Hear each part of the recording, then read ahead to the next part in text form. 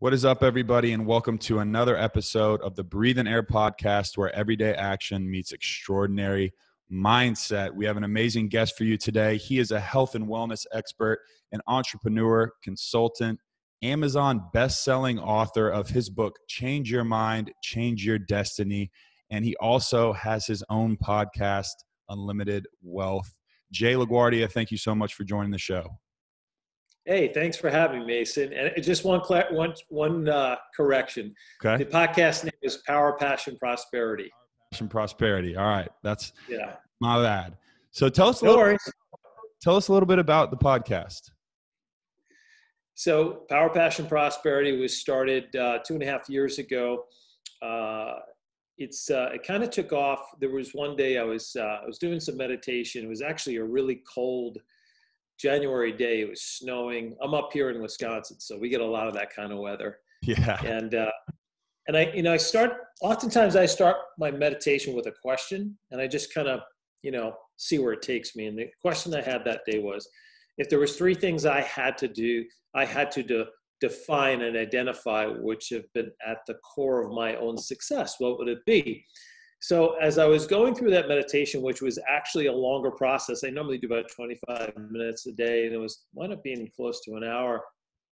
3 words kept coming back, right? Empowerment, passion, and prosperity. So I've been empowered by other people, by books, by podcasts, by mentors, friends. They empower me to think bigger. They inspire me to step up to my greatest self. And then anything I've ever had passion about in my life, I've been very successful with. Because when you're passionate about something, obstacle and adversity never gets in your way. You figure out a way to get through it. And eventually, you reach your goal.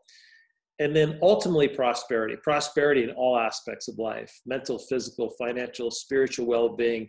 That's a broad, balanced life. When people talk about a balanced life, what's a balanced life? It's prosperity in all these areas. It's not just financial, having money in the bank, because, I know I've worked with a lot of entrepreneurs who've been successful, but have had terrible family life, poor marriages, bad relationships, no connection with their kids, terrible health. So it's abundant prosperity in all these areas.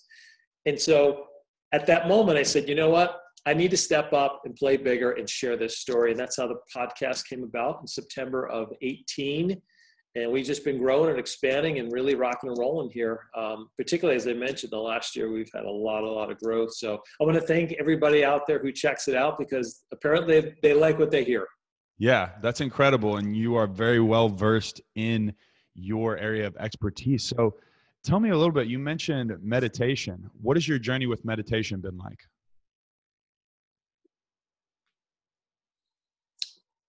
It started at a necessity. There are moments in your life, seminal moments. You're a young guy, and you probably have a couple, but I've had a few more years on you. So I've had a few seminal moments in my life. And it occurred when I was, it was about 29, and we had our first daughter. We had just bought our first business. My wife and I were both chiropractors, and we had bought one of the largest practices in the country. And living up here in Wisconsin, away from my family, I'm from the East Coast, and I was going through a lot of transition. It was very, very difficult for me, and I didn't adjust and adapt well. And then I bought this business, and it was contracting. It went down by 30% in the first 18 months. So freaking out, we would struggle at home, struggle with my wife, struggle with our business, and had a lot of anxiety and panic attacks. At the time, I didn't know, what was really coming to this. And it was, all this pressure. And I was experiencing depression. I remember one afternoon, my wife said to me, she goes, let's just go out. Let's go grab a coffee, go to the bookstore, take our daughter. And she likes to read, and we'll go find her some new books. And I really didn't want to go, but she forced me to go. And when my wife speaks up like that, I usually listen, because her intuitiveness is very strong. And so we went to a Borders bookstore, which I don't even think is that. Immediately when I walked into this bookstore, I was drawn to the back portion of the bookstore, and I'd never been there before. It was the personal growth section. But not just the section, but a specific aisle and shelf, literally drawn to it.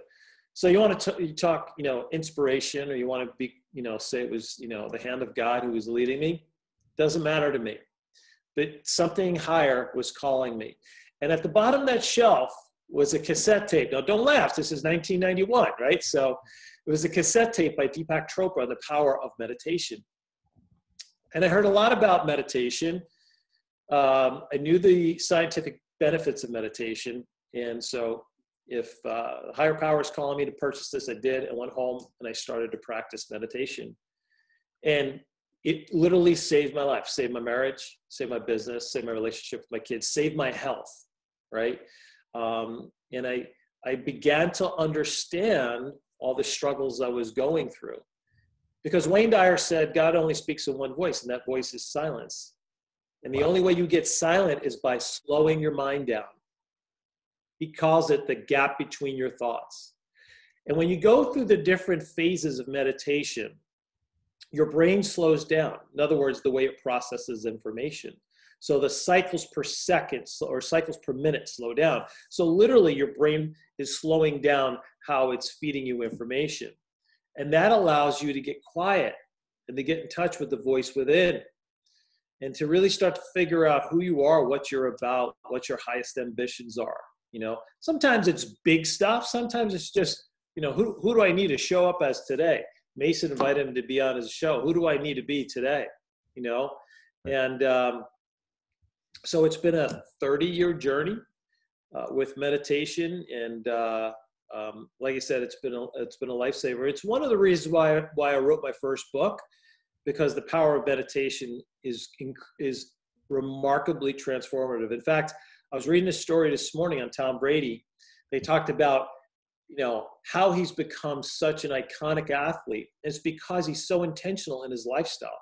And he talked about his mindset and how TM, Transcendental Meditation, completely shifted his mindset and how he can process information and stay so clear, so he attributes a lot to meditation to his success, as I do. Humbly, don't put myself in the same sentence with him, but I do as also. Got to respect greatness. I mean, it's incredible what he has done. And if he is doing it and you're watching these people that are so successful doing these things, it's always good to take a few things here and there from such successful people. It's funny that you mentioned the word intention, because actually on Instagram this morning, just got done with a workout and I posted on my story. Intention was the word that came to my head. And I think intention and then the action behind that intention is what gets the ball rolling for us. So how do we live a life of intention? It's a great question. And I'll start by saying this. In our current culture, in our current world, we are bombarded with constant distraction. If we're not observing our environment, I like to call it conscious awareness. So intention comes out of being consciously aware of how you show up, what your thoughts are, who you're being. So conscious awareness is the foundational root. So awareness brings thought, thought brings intention, intention leads to action. So what are we allowing into our sphere of influence? Who we are allowing into our sphere of influence. What are we reading? What are we listening to? How is that impacting our thoughts? So starting first with awareness of what's in our world around us and what do we choose to allow in and what should we block out. The hardest can be sometimes our toxic relationships. And it's easy if it's easier if it's a friend. It's very difficult if it's a close family member, because how do you shut them out of your life? It's not very easy. But what you do is you send boundaries and parameters of how much time you're going to spend together. Or if, let's say, I've had to do this with a family member, if the conversation starts to go in a place I don't want it to go, I completely remove myself from that environment. I won't allow it. I'm not going to immerse myself into that negativity, because that's a choice, right? Emotions are a choice. So I'm choosing a different emotion, which means I'm being intentional. So be aware of your environment. Choose intentionally how you show up. How am I going to interact with my wife tonight when she comes home? what am I going to do after dinner? Am I just going to sit on the couch and watch Netflix for 3 hours? Probably not. Maybe I'll read a bit for a while, play with the dog, have a conversation with my wife, and then go to bed or something like that, right? So how do I want to show up? How do I want to act? And then there is self-check. In other words, consistently checking in with yourself. The better you get at this, by the way, the more you do it, the better you get at it. When you check in, you can literally check in and ask yourself, okay, am I showing up with the right energy? Is this the way I want to appear? This is how I want other people to perceive me. And so it's kind of how I designed the 1 minute mindset shift, which I can share with you at some point here today. And it's a whole process of shifting your mindset in 1 minute. It's 4 steps how to do it. That's incredible. I mean, one thing you said there as far as your wife, coming home, my intentions, and you talk about family, fitness, and business and how to create balance in there. I know a lot of people, if you're listening to this podcast, you want to learn more. You're ambitious. You're wanting to grow. So oftentimes I feel like ambitious people, their mind can be chaos. They could be lacking in one of these areas. Their fitness may be great, their business may not be, or their business may be great and their relationships may be suffering. So how do we find that balance in life with those things as wanting to be a high performer, being an ambitious person? Sure.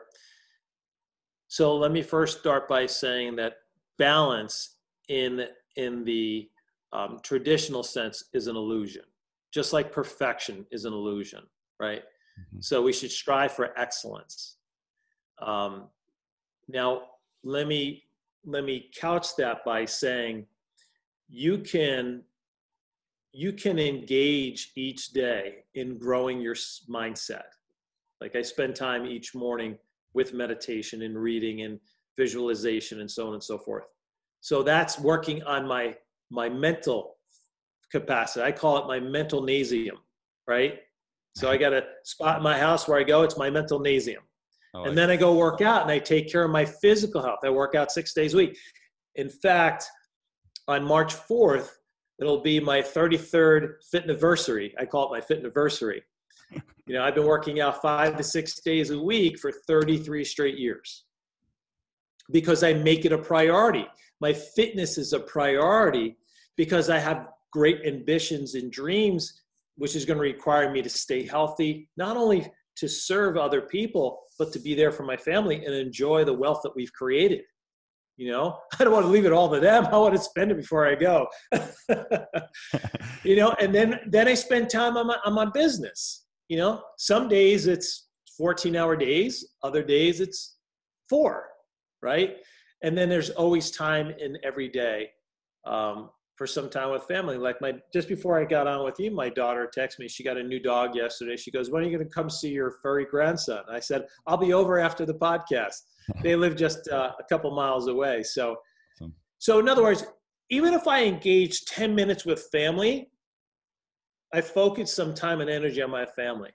I spend 45 minutes on my workout, 25 minutes on my mindset, and 14 hours on my business, right? So it's not like 6 hours here, 6 hours here, 6 hours here, 6 hours here. Right. Yeah, absolutely. I think there is no blueprint, right? There is no one size fits all approach to health and wellness, to our sustainability with our diet. And I think too often we get caught up in this is the way it's supposed to be. But just like you said, one day it may be 14, the other day it may be 4. You talked about the mindset switch, and I really am interested in that. What's the 1 minute mindset and those 4 steps? How do we do that? I came up with this many, many years ago, although I didn't have a term for it, at that time. But as I was going through my own struggles back early on, and if you're familiar at all with personality typing, there's one particular called the Enneagram, which there are 9 different personality types. And so my dominant personality type when I'm stressed is to go to anger. So the more stressed I am, the more anger and frustration I exhibit. It may not be specifically driven at somebody, but I get upset, I get angry, you know what I mean? But everyone else feels it. And so that's not healthy, and I didn't exhibit it in a very healthy way. So when I started to feel myself feeling angry, the first thing I would do is check in and say, okay, what am I feeling right now? What's the emotion? So step number one is identifying what emotion you're feeling. Could be sadness, could be grief, it could be shame, guilt, depression, apathy, whatever it might be, joy, happiness, whatever it is, what is it that I'm feeling at this time? And they're usually low tone emotions, the latter that I had mentioned here. So identify what is it so I can acknowledge it. Step number two is identifying where am I feeling? Where's that manifesting in my body? Because Mason, thoughts are language of the brain and feelings are language of the body expressed. Here's what I mean by that. Have you ever gone where you're feeling anxious, right? I mean, really anxious. Maybe you got to get up in front of a large group of audience and you got to speak, and right? And you're feeling like, oh man, your heart's pounding, your palms are sweaty, you're jittery, you're shallow breathing, there's tension and tightness in your chest. That's a physical expression of the emotion you're experiencing in your mindset. So your body expresses it physically, just like sadness and happiness and blah, blah, blah, blah, blah, right? It produces the chemistry to mimic that emotion. We do it in our brain. So I'm feeling it in my chest. I'm feeling it in my shoulders. I'm feeling it in my palms. So where am I feeling it? By the way, it takes way more longer, at least for me anyway, to explain it than it is to do it. Yeah. Now, step number three is to ask yourself, what emotion would I like to experience now? And again, if I'm about to go on stage and speak in front of 1,000 or a couple thousand people, I would say to myself, I want to feel calm, confident, certain, and enthusiastic. So I'll go back, step number 4, and to think about a past experience when I showed up and I just crushed it. I was confident, relaxed, certain, really energetic. And I'll put myself in that past experience and anchor there.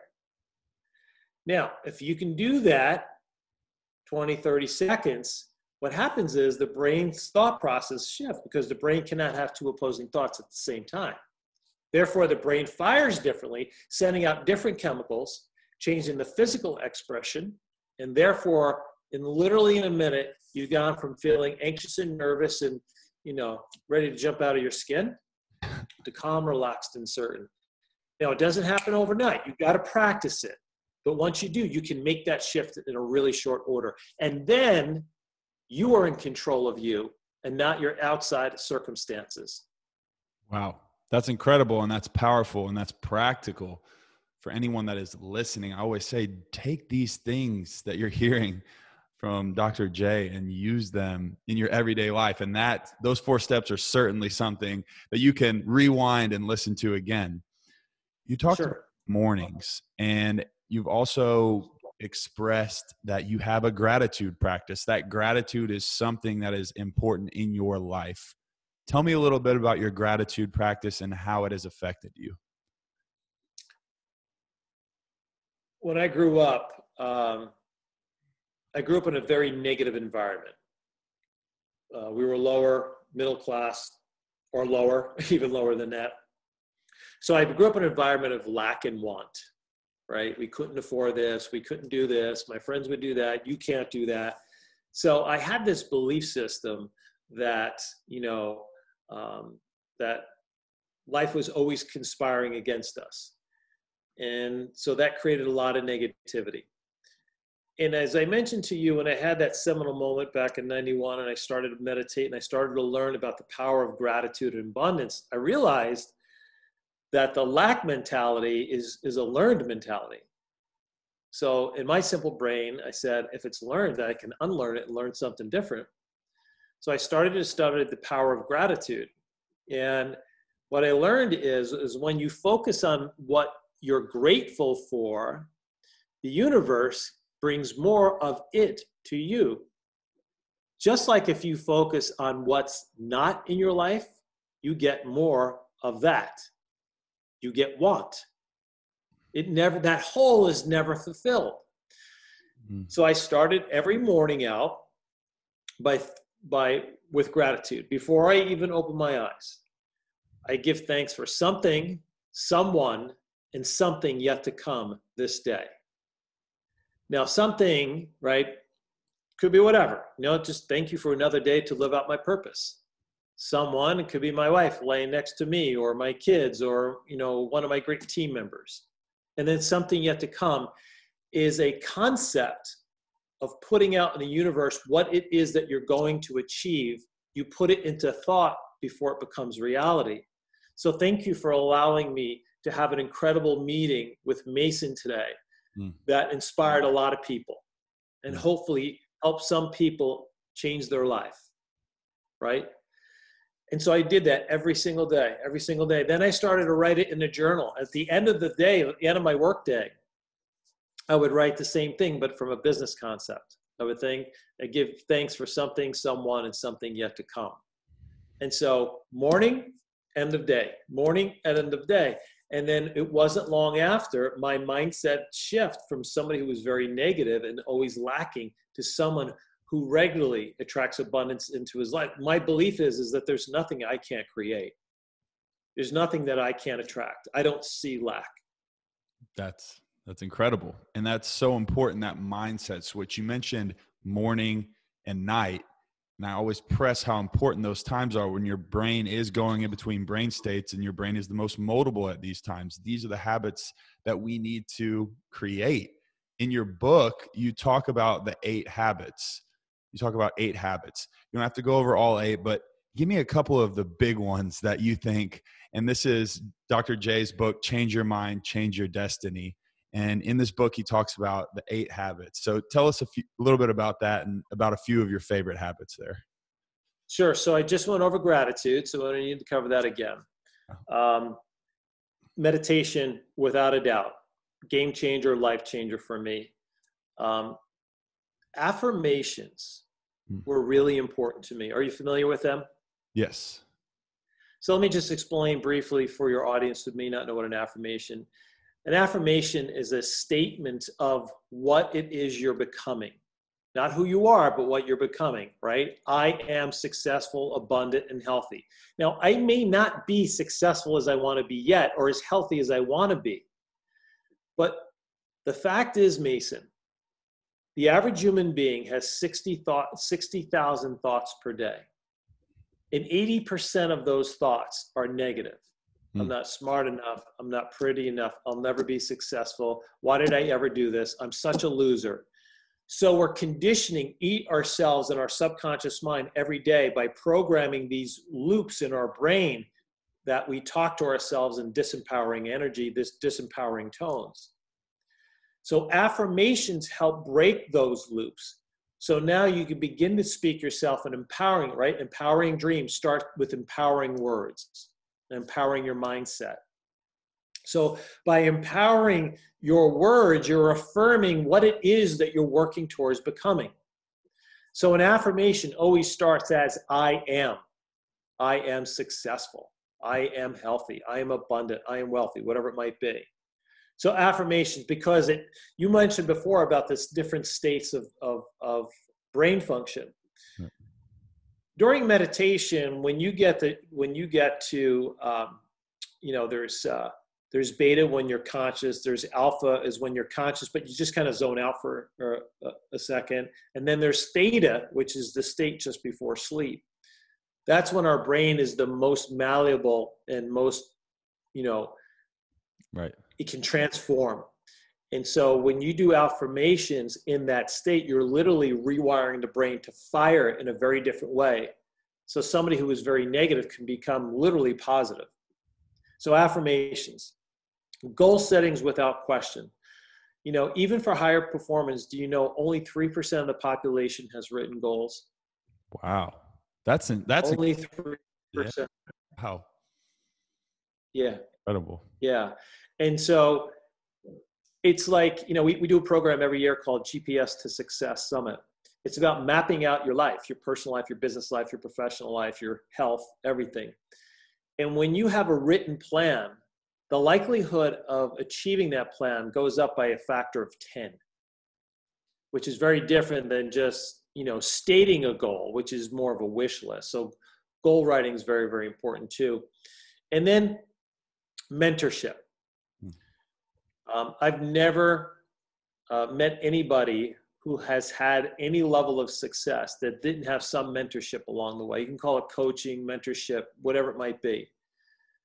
But I stand on the shoulders of amazing people, and they stood on the shoulders of other people, and so on and so forth. So the reason I love doing these podcasts is I just love sharing this stuff, because if it can spark one person to think a little bit differently and take different action that may change their life, that's impact. And that's when you know your life has value. You mentioned the word purpose earlier. I feel like it's a lot of us that are looking, searching, trying to feel out, what is my purpose here on this life? If you're a young adult, or you're in your 30s and 40s, you're trying to figure out still, like, what's my purpose here? How can we draw closer to our purpose? It's a question that I'm faced with often when I meet with entrepreneurs, and it's one of the initial questions I'll ask them. And oftentimes they can't define it. And if you can't define it, you don't know it, right? Wow. I mean, if you can't tell me what it is, you don't own it. So purpose really comes from, in my opinion, and I've done this for a really long time, it's what is in your heart. And it's why meditation, or it could be just quiet time, walking in the woods or prayer or whatever it might be, whatever you can do to quiet your mind is when we have the opportunity to go within and really get to the core essence of who we are and find out what's in our heart. Now, there's some purposes which are wildly ambitious.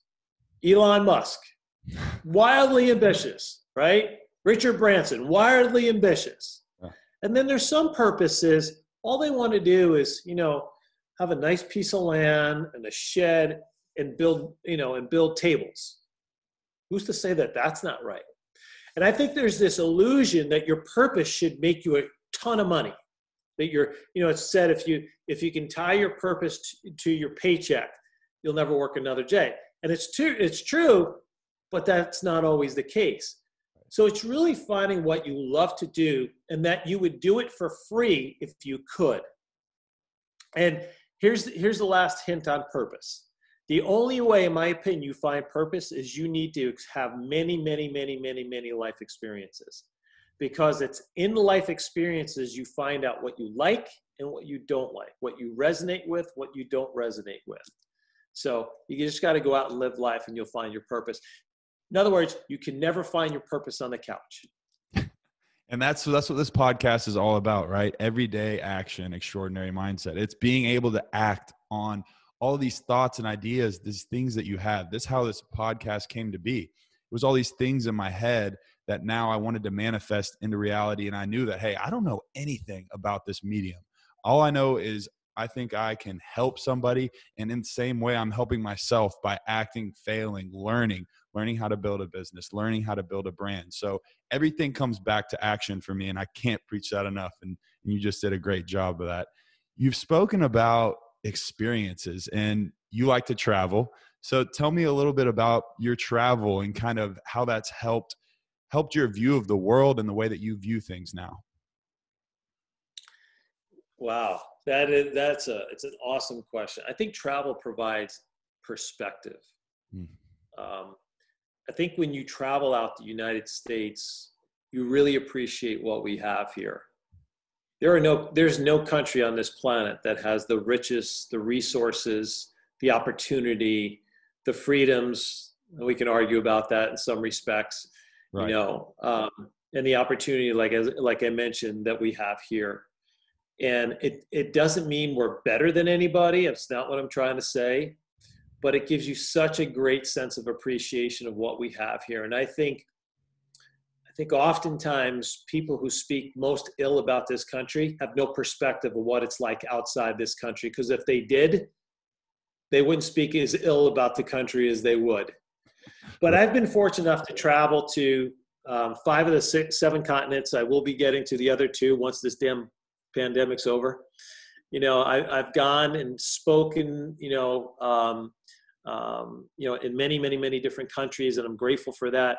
But I love people. I love meeting people, just getting out, having conversations, learning about them and their cultures and learning about their history. Like before I go travel somewhere, like I'll read something about I want to learn about them. What are they about? You know, I was in Ireland last year and it was phenomenal. I had such an incredible time. Just loved that country. But I did some studying, to know their history. I didn't know their history.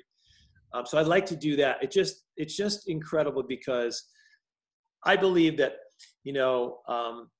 we are human beings, and that what makes us unique is our ability to connect on a different level. And that's what's really fun about, and certainly, of course, the culture, the food, the art, the music. That's always fun to learn.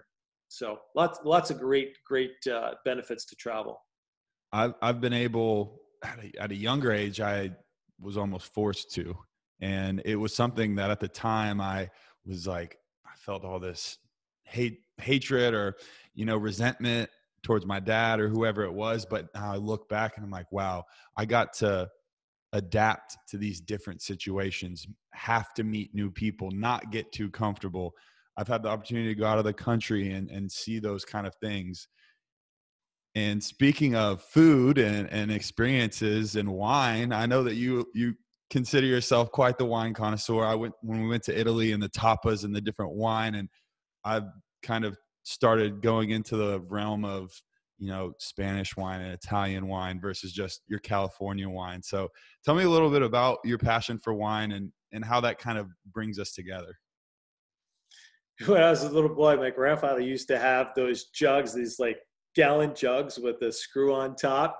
And my grandmother would have the box, and I remember every day at lunchtime, she would make, some Italian dish, and they would have their wine, hers out of the box and his out of the jug, which is on the side of the table. I was like 5 or 6, and he, that was part of the tradition. Like he would share his wine with me. I mean, I'd have a sip or two, but it wasn't a forbidden fruit. It was part of the culture, the experience, right? And as a 5 or 6-year-old, I mean, I didn't really like it, but it was fun to do. And but as I got older and I appreciate the culinary experiences of pairing food and wines, that's how really my passion grew, is understanding what wines work with food and just how to make, because there's nothing to me better. The best experiences are with family and friends, incredible food, incredible wine, and great conversation. I would take that over. Like if you said to me, define what wealth looks like to you, that's what wealth looks like to me. Awesome. Yeah. It really is something and that's what's so cool about travel too. You get to see how cultures, slow down in that time of people. And that was one of the biggest eye openers for me in Spain, was like, man, everything is so slow. Yeah, slower around that time. And it's almost like you feel like I was on vacation. There's no need for me to rush, but it was like, why is everything taking so long? It's because they have like these 2-3 hour meals. They bring out so many different dishes. You're drinking wine, you're talking, you're hanging out outside. Like there is no rush. And in America, seems like that constant stimulus, that go, go, go all the time. But yeah, I totally agree with you. It's quite the experience. The first time we were in Tuscany, we were in we were in Cortona, and which is a city on a hill, and it's built around this fort. It was back in the first century. That's what they used to protect them from the invaders. And it's just amazing. I mean, it's just remarkable.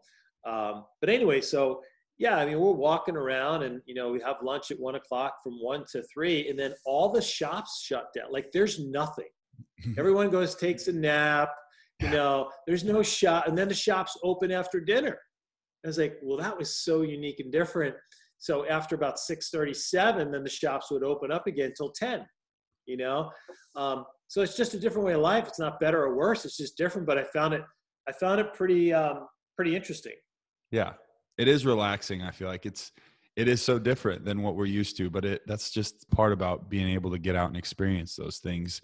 You talked earlier about how you've been working out for, you say 30 years for 5 to 6 days.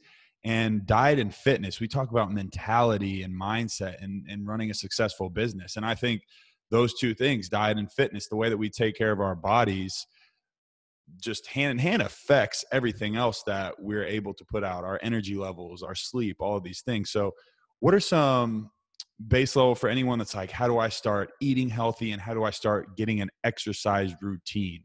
How would they do that? It can be complicated, but I want to simplify it as best as you can. Not, you mentioned before, not one size doesn't fit all. Okay. So we have a program called Peak Nutrition, and what we do is DNA testing. So we help our clients understand, based on their genetics, what are their best macros. And you'd be surprised, more people than not need more fats in their diet than they're getting and way less carbohydrates. And that's what their genetics is saying as far as optimizing the burning of macros as fuel to maintain good, healthy weight. And then, of course, there is the nutrition to support cellular function.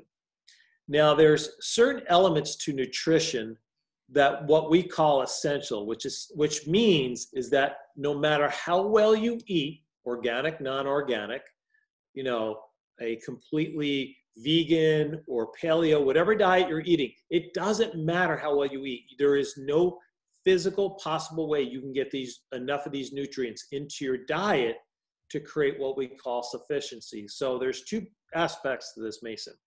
There's deficiency, lacking, and sufficiency, right? Health. Most people are in a chronic state of deficiency, which means their cells are deficient of the essential nutrients to express health. Now, the problem with that is the longer we are deficient, that's what causes genes to trigger to express disease. Now, just because grandma had heart disease and your great-grandma had cancer, maybe breast cancer, doesn't mean you're going to get it. You may have a genetic marker, but it's lifestyle. According to a AMA report back in 2011, 94% of all disease is lifestyle rated. So if we're chronically deficient in essential nutrients, what happens is it triggers our genes, what we call above the gene, epigenetics, to express that gene to trigger heart disease or cancer, whatever the case might be. But it doesn't have to be that way if we are sufficient. So how do you create sufficiency? Making sure your nutrition is right, making sure you're eating right to your genetic profile, making sure you're exercising properly, making sure that you're getting the appropriate amount of sleep and getting your REM sleep, making sure you're properly hydrated, and you minimize as much of the environmental toxins as possible, which is impossible to do. You can't eliminate it, but right. Minimize it, right? And go through detoxification periodically to cleanse your body of all the impurities that exist in our environment. That's how you make sure your genes express health as opposed to sickness. And it's just a formula I figured out over 33 years, 25 years as a practicing chiropractor, specific focus on wellness and nutrition. We've done this, tens of thousands of people. And it's what I live, right? So you can't sell what you don't own. So if I came on here today and I said to you, and you saw me and you're like, man, this guy's out of shape. I mean, he looks like he's 153 years old. You're not buying what I'm saying. Yeah. Right. So I've got to live it myself. I've got to be the epitome and the example of. That's why we own some fitness studios. We own weight loss. Our nutrition. So it all ties in together because it's all about maximizing health to its fullest capacity. It's not, like I said, it can be complicated, but if you know the formula, you can be healthy and get healthy and stay healthy. Yeah. It's so crazy that you mentioned that because you're the third guest that I've had on this week that has talked about epigenetics or genetic testing in terms of being able to find something that's sustainable and actually works for you based on your unique genes, because we're all so different. And that's, like you said earlier, the one size fits all approach. It's not a thing that I think should be sold, even though it is sold to an extent in today's health world. Well, interesting that you said that, because you said sold.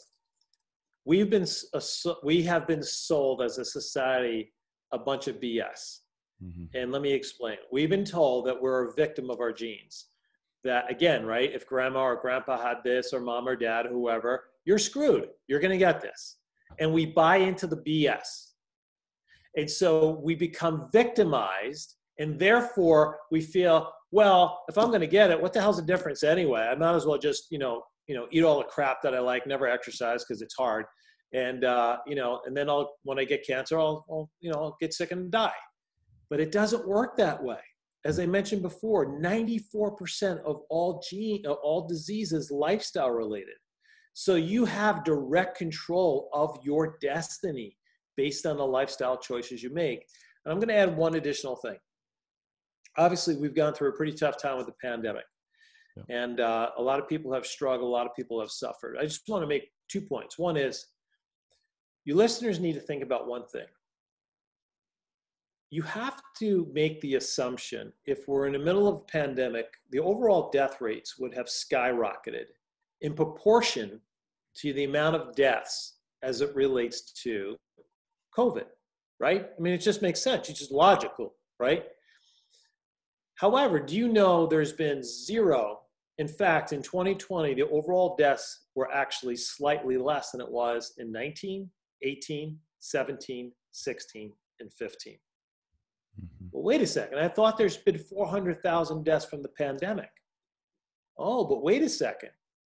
Did you know deaths from the flu are basically non-existent? Heart disease for the first time in history has decreased, and so has cancer. Is it possible we've reclassified people who are at the end of life, who are a month or two away, maybe contracted COVID, and we called COVID as the cause of death when they were really 2 or 3 comorbidities in, and they were about to pass anyway? Absolutely. And then the final point I want to make on this, and I have to emphasize this to your listeners. If you're someone who has been just freaked out and really fearful about COVID, getting exposed to COVID, here's the reality. You have the greatest pharmacist inside of you. Mm. Our body has sustained this species for 40,000 years.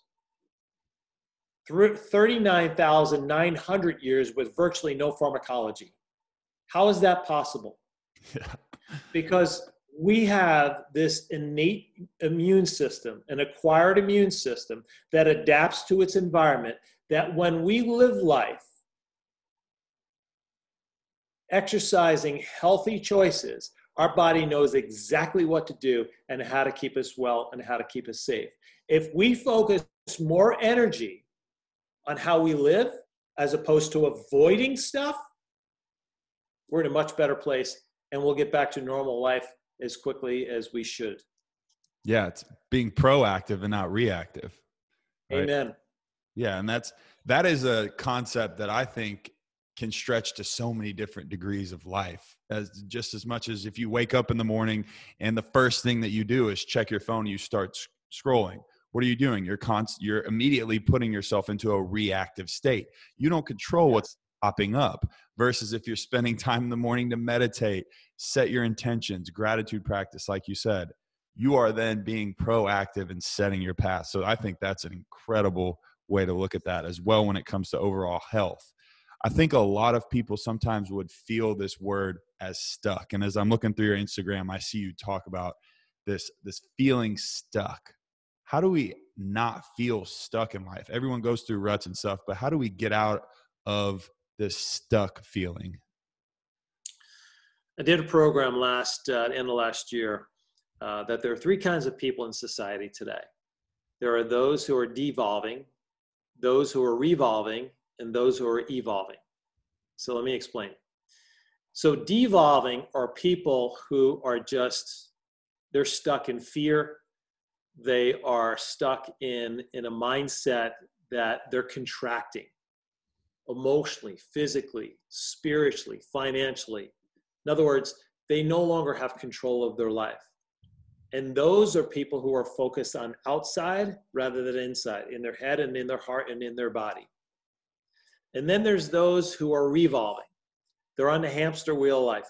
This is the greatest portion of the population. This is the stuck people you're talking about. They get up. It's funny. The other day, the movie Groundhog was on. Yeah. And I watched it. I had seen it a long time. I was like, man, it's funny, but true. You get up and you have the same day over and over, right? You get up, you look at your phone, you go to the bathroom, you kick the dog, you pour the coffee in your cup, you get in the car, you're 10 minutes late to the office, whatever the case. You have the same day over and over. You come home, and in an ironic fashion, I think the statistic is 68% of the people go to work each day to a job they don't like, and they come home and 56% come home to a spouse they don't like. Right? So they're on this hamster wheel, and life sucks, and they know they want more. They just don't know how to get it or how to get off this wheel.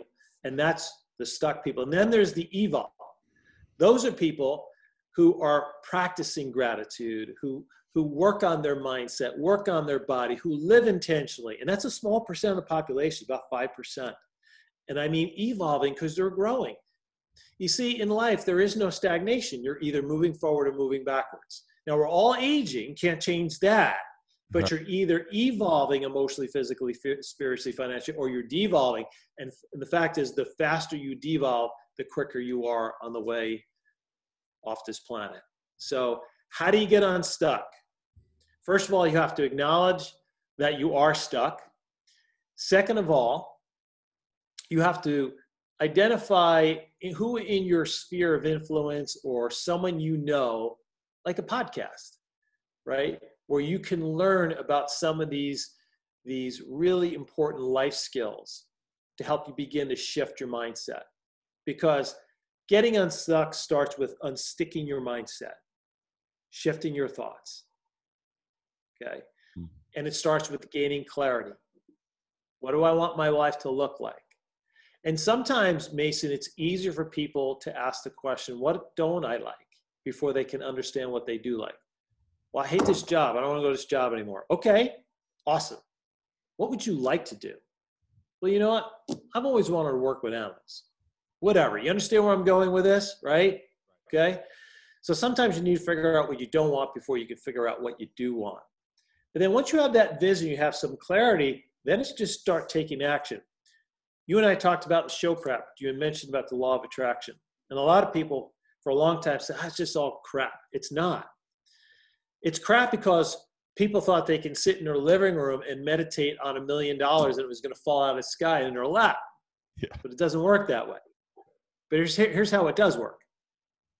When you manifest and put thoughts out into the universe, you're literally putting energy out in what's called the field of intention, which is the first supercomputer network in the history of mankind.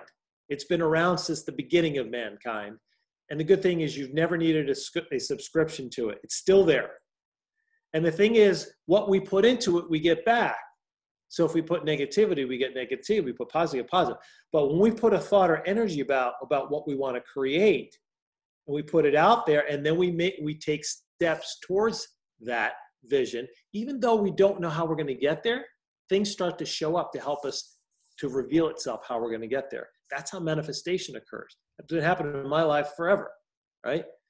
So know where you want to go, setting a course, taking some action steps, and then it's about overcoming adversity, because you're going to face adversity. That's what life is about.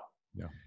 And in my businesses, Mason, when we shift to see our businesses, obviously we have a core purpose, core mission, core beliefs, and core values. But one of our major core beliefs is that there are no problems, there are only solutions. And what that means is when something arises, we don't look at it as a problem, we look at it as an opportunity to grow, to learn, and get better. And when you come from that standpoint, you never feel like you can't figure it out. And it never feels too big for the moment. And you can get it done. Plus, you show up a lot calmer. And when you're calmer, right, the prefrontal cortex of your brain, which is your logic center, can freely think and provide solutions and options. But when we see it as a problem, our limbic system responds, which is the emotion center. It's like, oh my God, this is crazy. I can't believe this is that, blah, blah, blah. You know what I mean? You can't find a solution in that mindset. So that's the steps of getting unstuck. Incredible. There's so many good things that you just said there. And I love how you backed it too with like, this is actually what's going on in our brain. This is actually the system, the way our cells work. I love when, someone as such as yourself puts that into perspective. Like, hey guys, this isn't actually just like a thing that we're making up. This is science. Like, this is how our bodies work. And it's powerful stuff when you put it to work. Like you said, that action. So I know you have a furry Grant. Is it a boy or a girl, the dog? It's a boy. Son, to go visit. So I got one more question. All right. And that is, what is your definition of success? Simple. Find what it is that you love, live with passion, and live in the service of others. And you'll never be wanting of anything, and always feel like your life has meaning. I love it. Short and sweet. And that's something that I encourage everyone to ask that question. Like, ask yourself what that is to you. And like you said, you'll live a life of need. You won't have need. You won't have need in your life. So thank you so much, Jay, Dr. Jay. Where can everybody find you on social media? And if they're interested in your services as well, where can they go find you? Thank you, Mason, for having me. It's been a lot of fun. This time went really fast. I hope your listeners found great value with this. And if they want to learn more, there's a few different places they can check us out. Of course, the podcast, Power, Passion, Prosperity. It's all one word, with Dr. J, on any of your favorite podcast apps. They can go to the powerpassionprosperity.com website. They can learn about, the events we're running, virtual and live. Our coaching services, our nutritional service. We have a lot of different services that we offer to entrepreneurs and professionals. And then on social media, it's at Dr. J LaGuardia, JayLaguardia. I'm on Instagram and Facebook. I deleted my Twitter account because that's a cesspool, and I just did not want to engage in that negativity. It definitely can be. And I always say that, you need to be able to filter through social media, how it makes you feel, the things, the emotions, and the people that you follow. And you're definitely someone that will give positive output when you see you pop up on your page. So definitely go follow Dr. J. And thank you so much for coming on. It's been an absolute pleasure. Yeah, same here. Thank you so much, and best of luck going forward. I know you're going to be really successful.